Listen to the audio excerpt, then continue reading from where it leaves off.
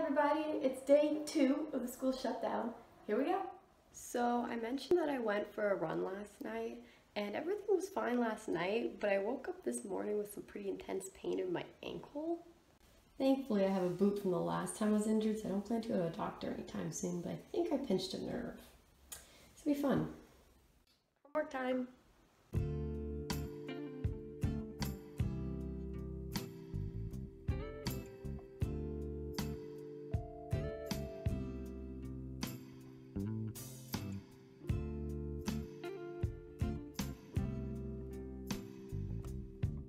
Alright, y'all, it's a little introduction to my Clubhouse project. We basically have this pool shed in my backyard that is never used.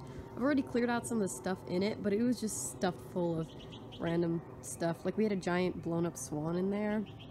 Yeah, but basically it has doors and windows. It's a little nice space. It's about 11 feet by 7 feet.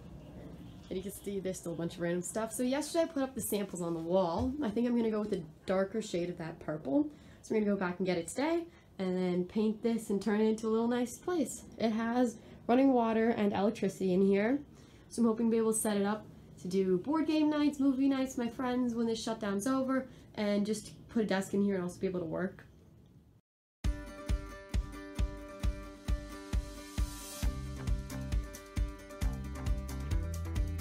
Claire wanted some string so she could make bracelets, so she drove to my house, breaking the shelter in place for I'm very not actually essential here. goods.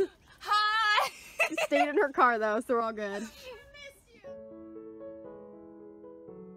Alright, so I know earlier my ankle was really hurting me, but it's calmed down a little bit, so I'm going to try to work out. Thankfully, this is what my garage looks like, so we're going to see if I can work out even with my ankle hurting me a little bit.